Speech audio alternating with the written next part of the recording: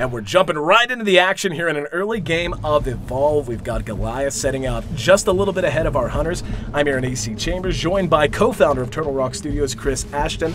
And just as things get underway here, Chris, talk to me about the early game strategy for Goliath. Well, he's going to try to get away from the hunters as quickly as possible, and he's also going to try to find food. So first priority is run, second priority is find food. The food's going to give you armor, it's going to allow you to stage up. So right now he's just trying to get distance and food. And staging up so important. Not only does it make him more tanky, but he gets to place more skill points into all of those abilities he has at his disposal. But right now, he is feeling a little bit weak. We can see all of the hunters have joined the battlefield. Immediately, we're going to see the Trapper drop his sound spike that'll help them track Goliath. But they're not even really going to need it that much, as they've already got a bead on him. We can see his tracks on the ground there. And so as they continue to pursue him out, talk to me, like, obviously Goliath gets a little bit of a start, but you talk to me about the plan so far.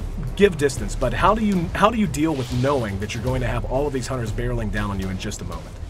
Well, it's kind of the path that he takes. It's being careful where he runs. If he scares birds out of the path, kind of leaving the signs behind. So would you say subterfuge is a big part of the early game for Goliath? Sure.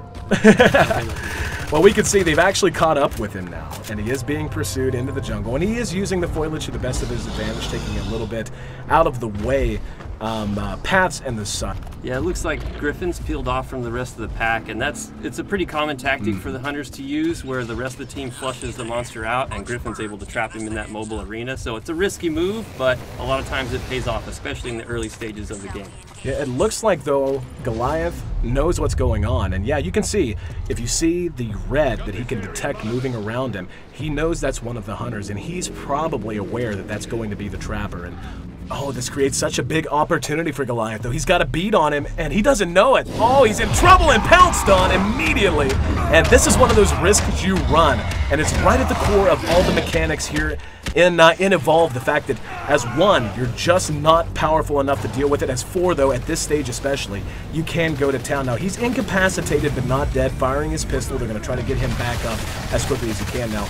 As we see Goliath begin to fight, I mean, is this a fight he really wants to take, or is he just trying to do some damage and eventually create some space? I think, when he had Griffin down, he had an opportunity there. Anytime you get one guy down, the fight's go in your favor, but they picked him back up. So at this point, if I was Goliath, I'd start looking for an opportunity to get out of there. You kind of see how well your offense is going, and if it's not going well, you tend to try to get out.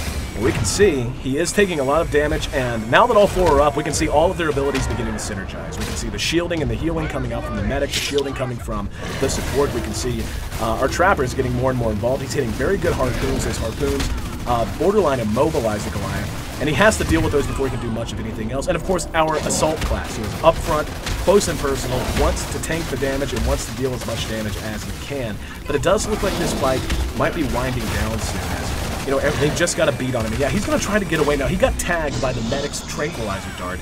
He's going to be able to still get away, but you can see those few steps he takes between leaps, he's so slow. It is worn off now, but there's just so many skill shots. And oh, look at the support! Got caught out by one of those native plants on the map. And as we see Goliath try to find some space and something else to eat, talk to me about the design of the map itself and why it plays such a role in such a competitive game. Well, we wanted it to really be another player in the game, and in a sense, the environment is a third player.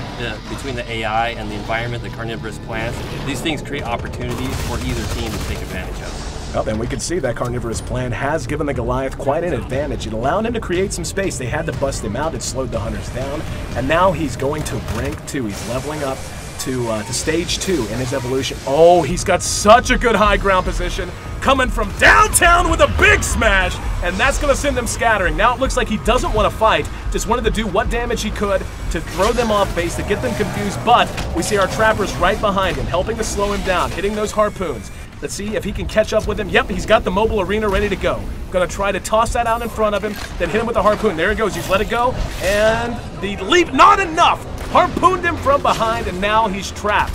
Now this is one of the biggest gameplay mechanics as well, that mobile arena. Talk to me about what that means for both the Goliath player and for the hunters. For the Goliath, it means he's trapped in there for a certain amount of time. For the hunters, it's an opportunity for them to chew through his armor and to do some permanent damage.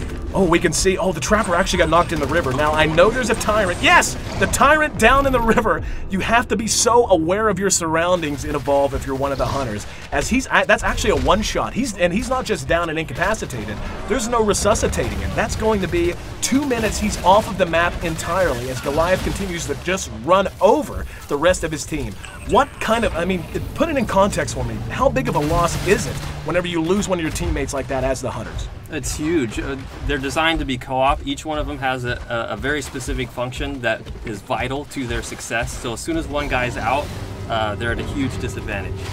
And we can see Goliath's actually running here, but since they're down a man, how does that change their strategy and how they want to approach Goliath?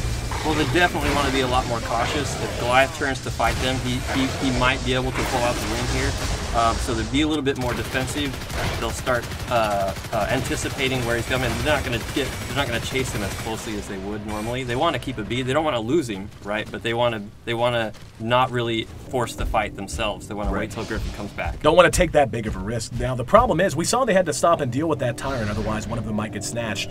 Goliath is actually utilizing one of the best comeback mechanics. We can see how banged up he is. A very nice visual system of damage. He's bruised, he's bloody, and you can't regen health in Evolve if you're the monster, but what you can do is feed on wildlife and regen your armor, and that allows you to be just so tanky. And it looks like that's his #1 priority right now, as the hunters just wait on their Trapper to get back on the map. But, you know, and now that they know that he's coming back in, we see already the mines being laid. Talk to me about the strategy we're seeing employed by the hunters right now. So they're really just trying to turtle up at the moment. They're trying to wait. Griffin's got 30 seconds to come in, so all they're trying to do is last that 30 seconds before Griffin comes back. Another big smash, but he's able to corner 2 of them. Now 20 seconds right now, it seems like such a short amount of time, but just look at how much damage the Goliath is doing as they're waiting for him to come back in, and lacking that immobilization means they can't kite him effectively. That's why he's able to charge on top of them, why he's able to bang them down so damn hard. And yep, we're going to see already the medic is down. Nice play from the support though, using the burst stealth ability, that's his class ability. Bought some time for everyone to kind of reset, but they're still hurting. In the meantime though, the Trapper's just about to parachute down. The fight's raging on, but talk to me how they're going to try to change this up now that they're back to full strength. They're just waiting for Griffin to get back in. Assault's going to try to draw his attention. That lightning rifle does a ton of damage, so he'll try to draw the aggro and use his personal shield to negate that a little bit.